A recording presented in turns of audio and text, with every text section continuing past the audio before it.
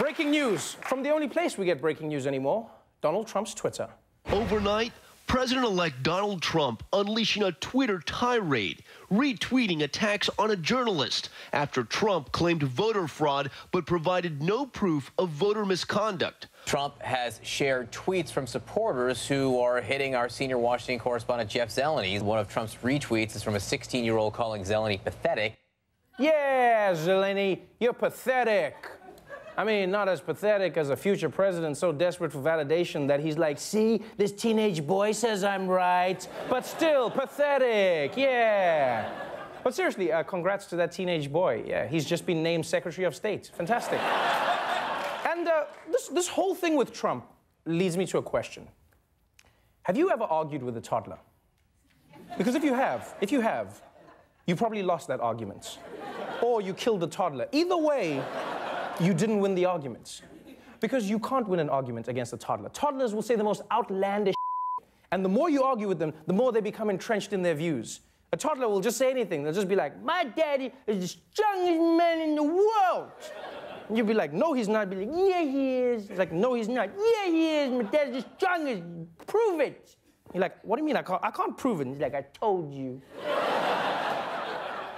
Now, the reason I'm telling you this is because over the course of this election season, we've come to realize that there's a good chance that President-elect Trump might have the mind of a toddler. And if you think about it, it makes sense. You know, he loves the same things that toddlers do. You know, they like building things, they love attention, always grabbing things they're not supposed to, and they love riding escalators. Whee! Look, mommy, whee!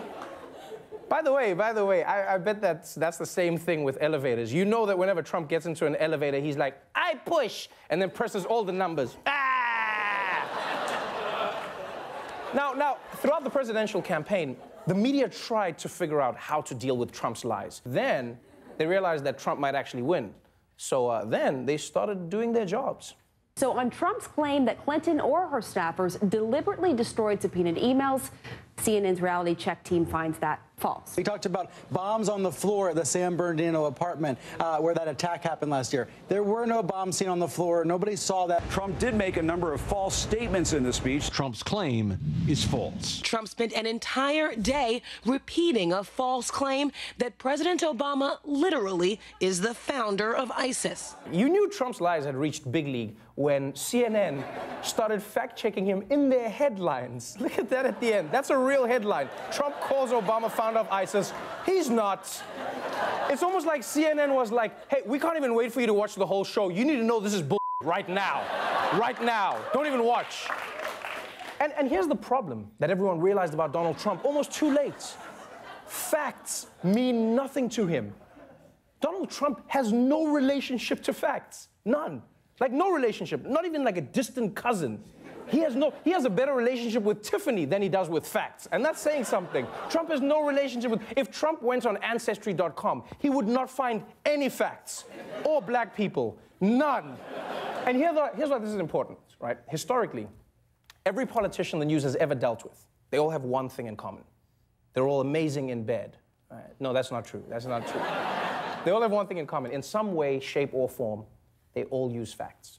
Even if they lie, politicians' lies are based on facts.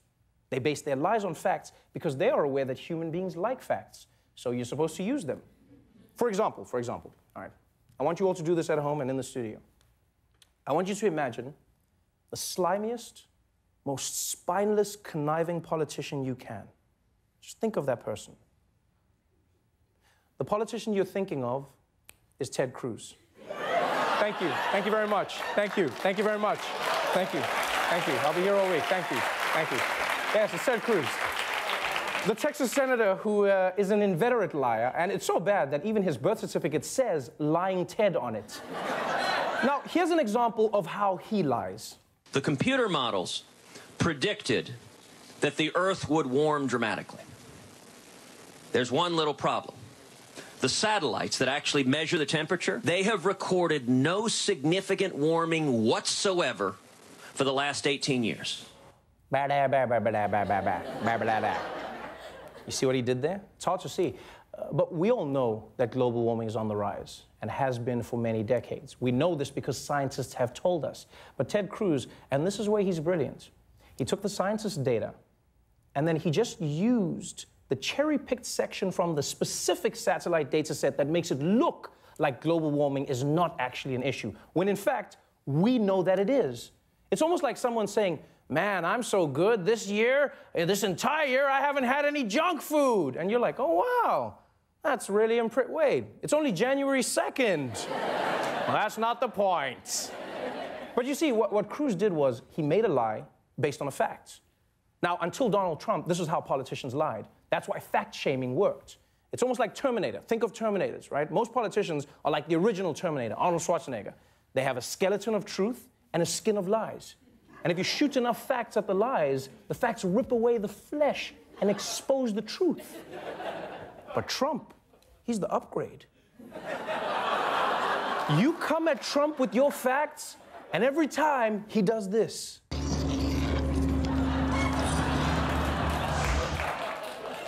By the way, that guy's also in Trump's cabinets. Now, the media has never had to deal with someone who is impervious to facts, and clearly it shows. What do you do as a journalist? How much time and energy and space should we be devoting to the demonstrably false claims that the president-elect makes? Do we overreact to every tweet, every flutter from Donald Trump? You know, frankly, I don't know what our job here is as journalists these days, because, I mean, are we going to just do Donald Trump's tweet of the day? That poor man. He's having an existential crisis on air. I mean, what is a journalist anymore? What is life? What is tweets? I'm going to Thailand. You know what my theory is?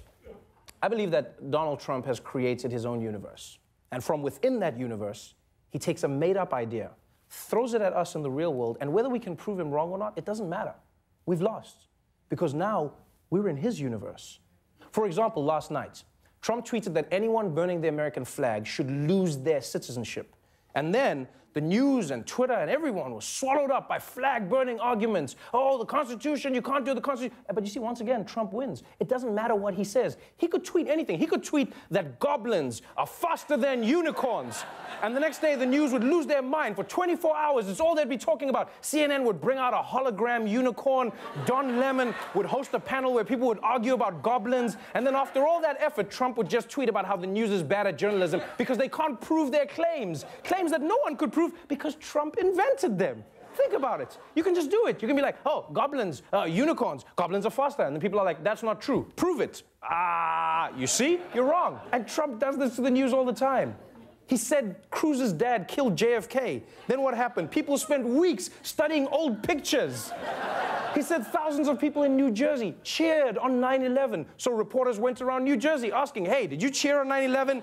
Did you cheer? Who cheered on 9/11? Who likes 9/11? Wait, you do? No, I didn't say 7/11. I said 9/11. Come on, man. The facts aren't the same anymore. And don't get me wrong. I'm not saying facts don't matter. But we've got to be smart about how we use them against Donald Trump because he's changed the rules. He's completely changed the rules of engagement. It's the same way Americans changed the rules of engagement back when they were fighting the British. Yeah, and the British didn't adapt, and that's why they lost. They too were like, this is the way we've done it since the beginning of time. We can't fight like this. They won't tell us when they're coming. They won't break for tea. They're hiding. How can you fight a war when you're hiding? This is ridiculous. We will not fight like, I'm dead. I'm dead. I'm dead. I've lost. I'm dead. The truth is, the news also needs to adapt. Here's an option. One thing the news could try is treating Trump like the toddler he is. You don't argue with a toddler if you want to win. Don't amplify the toddler's voice because you'll just get trapped in the toddler's world. Rather, just keep asking the toddler to elaborate because logic is the downfall of every toddler. Well, that and shoelaces, but logic mostly. Yeah, you don't fight. The toddler says, my dad's the strongest man in the world. And you're like, oh, yeah? What makes you say that? Or the other day, he fetched something on the top shelf. Is that tall or strong? That's tall. Have you got another example? The other day, he picked me up. Have you seen anyone else pick that kid up? Yeah. Still think your dad's the strongest? No. I don't think I should be president. That's all you gotta do. Just ask the toddler to elaborate. And look, don't get me wrong. You're not gonna convince Trump he's wrong. But that's not the point. The point is to gently demoralize the toddler and smother his tantrums. And as a bonus, you could stop him from delegitimizing the press. That's a bonus. So here's the thing. Next time Trump tweets something completely ridiculous, instead of fact-checking him, just say, "Oh, wow, Donald, really? Vote rigging? That's amazing. Show me where it happened, big guy, and we'll investigate." And he'll be like, "I don't know." See, that way, the news can spend its energy on stories it can actually prove, like how Trump is nominating a health secretary who wants to repeal the Affordable Care Act and millions of people could lose their health insurance. Or how Trump's chief of staff says that Trump thinks climate change is a bunch of bunk, which means we'll probably all be underwater in 50 years. You know, the things that we should be focusing on. So news, reports on the stuff that actually affects the real world. And then if Donald Trump tweets some crazy claim from his universe, just tweet him back, "Hey man, pics or it didn't happen." Hey there, thanks for watching. If you like that video, click below to subscribe, or click here to delete the internet. Yes, you found the button. Please be careful. Delete the entire internet right here.